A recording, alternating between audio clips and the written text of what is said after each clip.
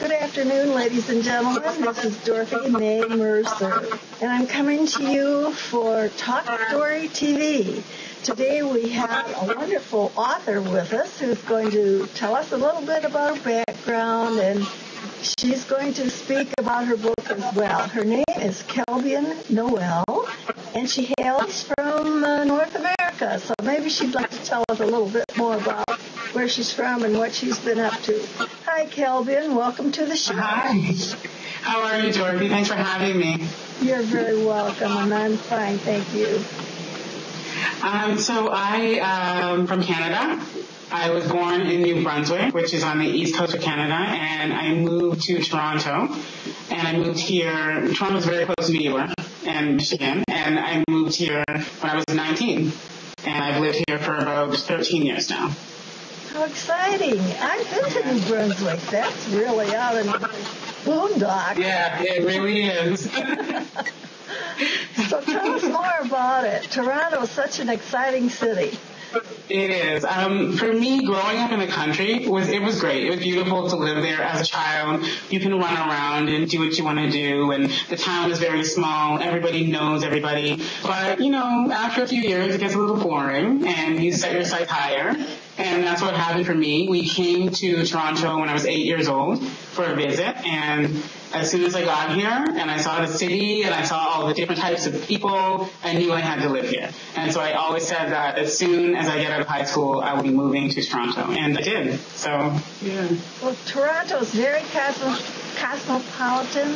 It really is. So many languages just walking around. It's very multicultural here. Oh, yeah. Very, very up-to-date city and very modern and thriving, and it's a great place for an author to live. So tell us some about what you do. Well, by trade, I write grant proposals, which is basically asking for money for nonprofit organizations, which takes a lot of time. So these are basically 50-page proposals of boring technical writing, but that's what I do as a living. I also edit freelance, and I do online editing. So if somebody has a website or a blog or anything that's on online media that they need edited, I do that. So I edit content. There probably will be a lot of authors watching this, and most of them need editors. So before we're through, you must be sure and tell us how they can reach you online. Absolutely, yes. I do have a blog. It's Kelbian at blogspot.com or .blogspot.com, and I also have a website that is kelbian.com. My email, Kelbian, so my name.com. And my contact information is on there, and I'm really easy to get a hold of. I'm everywhere. I'm on Twitter. I'm on Facebook. I'm on pretty much anything. You're all over. If you type Kelbian Noel into Google, I'll come up everywhere. So it'll be easy to find me. Yeah. So what made you decide to get into this business? When I was little, I loved to read. I used to we lived, like I said, in the country, and behind our house, had a cow pasture. And as cliche as it sounds, I used to go back there in the summer, and there was this big, huge oak tree, and I would sit underneath it and read books. And I used to read Ellen Montgomery. I loved Ellen Montgomery. And Janet Oak, which is she's a Christian author. And my mom used to sell books for World Vision, for World Vision, I believe it is. Or I can't remember the name of it now. World Book. I don't know if you remember World Book from the 80s, but my mom used to sell books for them, and she had boxes and boxes of books, so I would read them. And the thing with me is, when I read them, I noticed that the characters in the books, they weren't like me. They didn't look like me. They weren't the same background. And while I loved the stories, that was kind of something that was disappointing. And so at that time, I said to myself, you know what, I should start writing stories. It'd be really cool if I wrote these. And so I went and got my little writing folder that they used to give us in elementary school. It was this big blue plastic fold-out folder. And I had sheets of loose leaf and a red pen, and I would sit under that same tree and just write stories. And I still have those stories. And that's how I started. And I remember saying to myself that I was going to be the first young author, the youngest author in history. But then, I was a kid, and I got a little bit busy with kid things, so it didn't really happen for decades later. And I went to school for writing. I studied professional writing at university, and I did grant writing for graduate studies. And then later on, I just started writing again as a hobby and realized I missed it so much. And I had joined the same crit group that I was telling you about earlier as a group of women that come together and give each other critical feedback. And because of them, I found that I could do it a lot better. You know, I mean, in the beginning, my writing was, if you could read what I wrote early on, maybe 2 years ago, it was not readable. But now things have changed, so. That's wonderful. And how did you get into the business of it so that you could earn a living doing this? Well, with writing, it's definitely not easy to get into the business of writing. I mean, there are a lot of writers out there. There are a lot of people who want to do it. And for me, I think making a living at it is because I have a lot of people that I know in the city, in Toronto, through my sisters and my brothers, through people from school, and we just kind of have this network. And so because I'm part of that network, if somebody needs something, they'll call on me, or I can recommend somebody else that I know. So that's kind of how I make a living. I'm known. As far as making a living as an author writing fiction, that hasn't happened yet. But I'm on my way. That is my plan someday. Not too many people do that, but I'm feeling you're one that's going to make it. Oh, thank you. I hope so. Writing grants, if you were successful at it, seems like that ought to be a way to make some fin money anyway. Oh, yes. It's definitely a good way to make money. Yeah. It's a lot of work, but it's a good way to make money because it's so much work. You know, it's kind of a directory like any job. You've got to support yourself doing something so that you can have fun writing novels. Yeah, exactly. Never quit your day job. Never. Well, I write novels too, but I didn't start until I was retired from all the other stuff I was doing, and I had made enough money that I could retire from the other things and write novels for fun. And it would be great if I could become a famous fiction writer. So anytime that happens, I'm ready. But I've had a little success, but as far as being able to support yourself at it, you'd have to be really, really famous. Yeah, you would be. Yeah.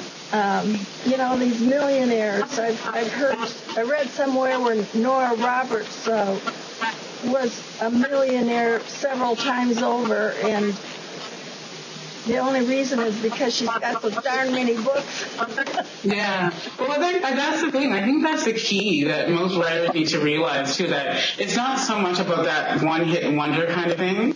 It doesn't really happen that way anymore. You know, you can't write one book, it's a bestseller, you make all kinds of money, and then you never have to worry again. These days, people want to see consistency. So you write a good book, you write another good book, and then you write 10 more. And that's how you become famous. Even with, I know you must have heard of Amanda Hawking. Even with her, she is a self-published author who made it on her own. And she did it because she wrote so quickly and she published so many books in such a short period of time. And people just kept reading her books and they knew that she was consistent. They could count on her to bring something else out. And she's made a lot of money and she's done very well for herself. Does she write to a certain niche?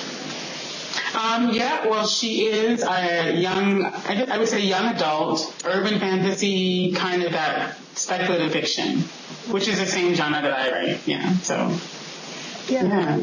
I wouldn't want to write young adult fiction, but I can imagine that it would be a very good niche if you could get started there. Wow. Mm-hmm. So I understand that you've written a book. Do you want to talk about your book? I do, yes. I wrote a novel about a year ago. I started it. It's called Elemental, and it's loosely based on, well, the first book in the series is loosely based on my experience growing up. I grew up in a very religious home. My dad was a minister, and I grew up also in a very small rural town, and we were the only black family in that town. So things were very awkward. I had friends and everything, but it was still quite awkward to be, the only black family in a huge radius, and often the only black, always the only black child in my class, and often the only black students in the school. So I decided that I was going to write a story based on that. But I wanted it to be a little bit more interesting than about a pastor's daughter. And so my character, her name is Baltimore, her parents are Wiccan practitioners. And they live in Utah, which would be awkward. And Baltimore is biracial. Her mother is Navajo and her father is Black. And so growing up for her she didn't grow up there, but living here in this town is very awkward for her because people not only look at her as this person who's from a completely different race than most people, but also her parents are witches. And whose parents are witches? You know, I mean, that's difficult. So yeah, the story is about her learning how to accept who she is. And it comes with some special advantages, so. That's amazing. Was your father a Black preacher in a white congregation? In a white country town. My father was a Black preacher. Which was, I mean, what are the chances? I'm sure that that's not something people see very often. Dad, God. And you know what, though? I've always thought about writing a story about growing up that way. I just didn't know how to do it. I think this was a way to do it without being so obvious about it. So that's why I say it's loosely based on my experience, because there are some things that she has to deal with that most people have never had to deal with. So, well, to be in Utah and to be part Indian and part Black, yeah, she didn't fit anywhere. Not at all. And then to top it off, her parents are witches, so it's like, okay. Yeah. You don't look like us. You don't believe what you believe. So I can't imagine what this story is like. Elemental. Now, where did the title come from? Well, the elemental comes from the part that part of who she is, part of her power, and part of her identity is that she is actually a witch.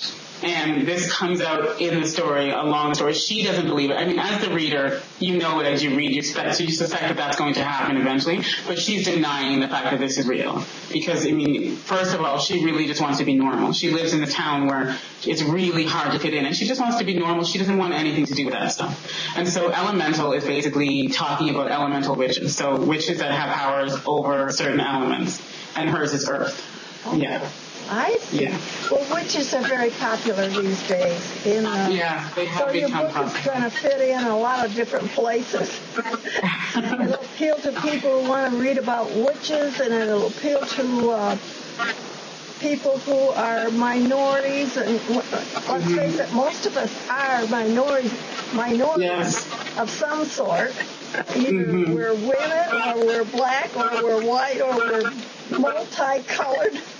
Mm-hmm. And in Canada, though, I've been to Canada a lot of times, and it seems as if the prejudices are more directed towards the native people. Yeah. And that's one of the reasons I wanted to include it. Yeah, it's true, and it's sad to see. And that's one of the reasons I wanted to include, I mean, I know that she's not Native Canadian, but I wanted to include Native culture in my book because I feel like that's missing so much from everything today. I mean, we see all of these shows and these movies and everything, and they're talking about how multicultural everything is, but there are no Native people. And I'm thinking, how can you say that you're representing everybody if they're missing? And so to me, that's always bothered me growing up, seeing that they're not represented at all. Like, they're invisible. And we do call them, that's what people say here in Canada, that they're the invisible people. Like, we act like they don't exist, or we don't acknowledge that they do. So. But it's the same the world over. It doesn't matter where you go. It's the indigenous population that receives the prejudice. Like, for example, in Australia, it's the Aborigines. And in Alaska, it's the Inuits. And it's and here in the United States where I am, it could be the Indians, although we like to think that we've gotten past all of that. Oh, well, so do we. We're not prejudiced at all anymore. So do we, but it still happens. I've seen a tremendous change, though, in my lifetime compared to when I grew up. And this is maybe off the subject, but it might be interesting to you. And I was probably well into high school, even college age, before I ever even met a Black person. I knew they existed, but this was very strange to me, and I wasn't prejudiced against them because my parents were like your parents, very strong Christians, and so they never said anything against other races or other types of people when I was young, so I didn't know any different. And so I think that was an advantage to me when I grew up and then had to relate to not only black people but all kinds of minority groups and all kinds of people. But in my lifetime, I have seen everything. You know, I lived through the changes, all the changes from when the first time I traveled in the South when I was much younger, and there was the white toilets and the black toilets out in back. Oh, wow. And I looked at that and I thought, oh, I know, that's terrible. Yeah. And that's all gone now, and I've lived through the riots, and I've lived through the integration problems, and now we have a black president, which is... Isn't it amazing? In my lifetime, there's been that much of a change. Well, anyway, I've gotten off your subject. Tell our viewers anything more that you'd like to say, because you have such a unique background. Yeah. Well, you know, one of the things, too, that I would like to mention as far as Elemental is concerned, I don't want people to think that it's a black book. And I think that's what's been happening so far, because there's a black girl on the cover. People assume that it's a black book. When I uploaded it on Amazon, which was in July, I noticed right off the bat after a few weeks that it kept getting categorized, not by me, by someone, as urban fiction, which it's not urban fiction. And so, you know, urban fiction is basically this, I guess, this title that they come up with for black fiction in the city, or street lit. They have different names for it, but yeah. So if you look up street lit or urban fiction, this is what it comes up at. So you'll see a lot of books with... So people that buy it thinking it's that, are they disappointed? I mean, it's very clear that it's not that, so I haven't had any complaints. I did have one reviewer say that some things to her didn't make sense, and I think it's because it was so unnatural. There are unnatural events happening in the book, and to her it's probably like, are you kidding me? What is this? But she also did say that the book was relatable, and then she recommended it. So I think that she was just maybe confused. She wasn't expecting it to be what it was. But I don't have that problem anymore. Can you do anything different with your cover? I could. Yeah, I could, but I don't think that I really want to remove her. Yeah. I mean, I've done, with the title of the book on Amazon, I do say that it is a witch series. I say it's an urban fantasy witch series. So you know it's about witches. And I explain, there's a blurb, it says exactly what it's about. There's a trailer that I have on my website and also on Amazon. So people know, I think, they pretty much know what the book is about by now. I think it's just that when it first came out for the first few weeks, because there aren't a lot of young adult urban fantasy books with black people on the cover, people just automatically assumed it was streetland. Do you have a black person on the cover? I don't think I need to, but I think I want to, because it's lacking, you know? Well, then, and I think I want to show. Your niche. Yeah. You might as well think that this is your niche and relax and enjoy it. Maybe you'll make $1 million. Maybe I will. But yeah, and the girls in the next books to come, they're not black though. And so I think that once people see that, things will start to change. So, because there's different girls from every different walk of life. And that was one of the things I wanted to include, because in my life, my friends, the people that I interact with on a daily basis, my neighbors, my kids' teachers, my kids' friends, we're from so many different backgrounds. And I think that when we live in these small towns, because even like you were saying how you didn't realize that there were black people. Well, you knew that they were there, but you'd never met any. For me, believe it or not, it was the same way, because I was born in Canada, and I was born in rural country in Canada. And so the only black people I ever saw were my parents and my brothers and sisters. And when we went to Guyana when I was 6, that was the first time I saw so many black people at once. And I don't remember this, but my dad said that we got off the plane, and I said, look at all the black people. And I was so excited, and I couldn't believe it. Well, I went to Africa once, not for a long time, just for 3 weeks, but I was in a country that was entirely black. So I had the experience of saying, well, this is how black people feel in America sometimes, because Yeah. you get up and you're the one that's different. You're the different one. It was a wonderful experience, and the people were so loving and so smart. I just enjoyed it thoroughly, but just that first visual thing you see, you know. Yeah. Yeah.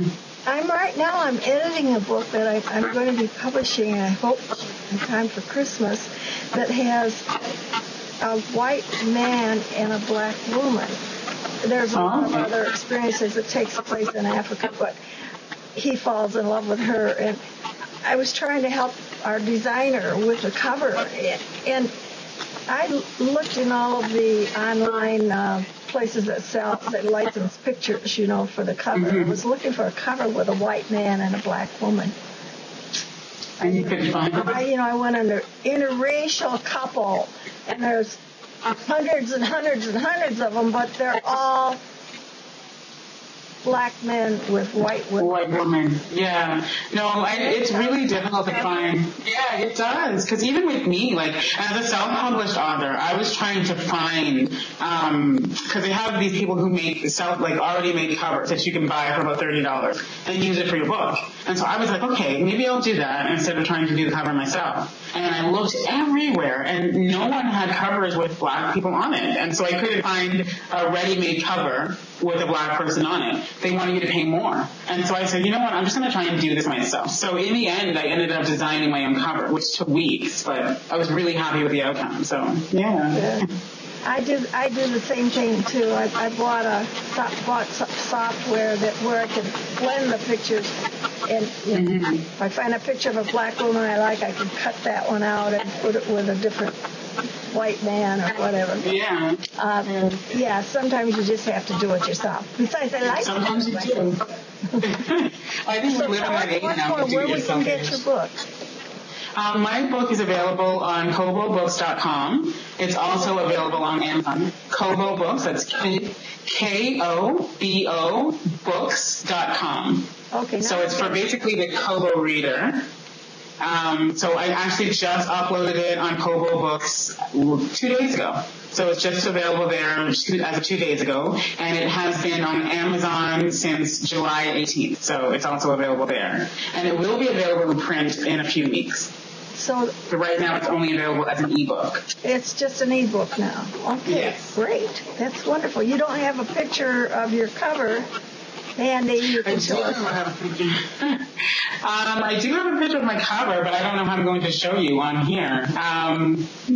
Like this. Yeah, I don't have a picture that's like printed out. I have an ebook picture, so. Okay. Well, we'll have to look it up for ourselves. It's been great talking with you, Kelbian, and thank you so much for being on our show. And thank you so much for having me. It's been wonderful talking to you as well. Oh, thank you. Stay in touch. Send me an email, and we'll talk to each other just for fun someday. Goodbye. Definitely. Take care.